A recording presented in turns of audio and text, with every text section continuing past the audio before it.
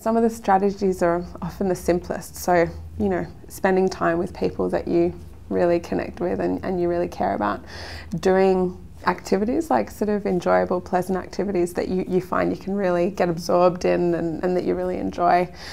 you know, whether it's, you know, hobbies or crafts or, you know, whatever activities you find you can kind of absorb yourself in.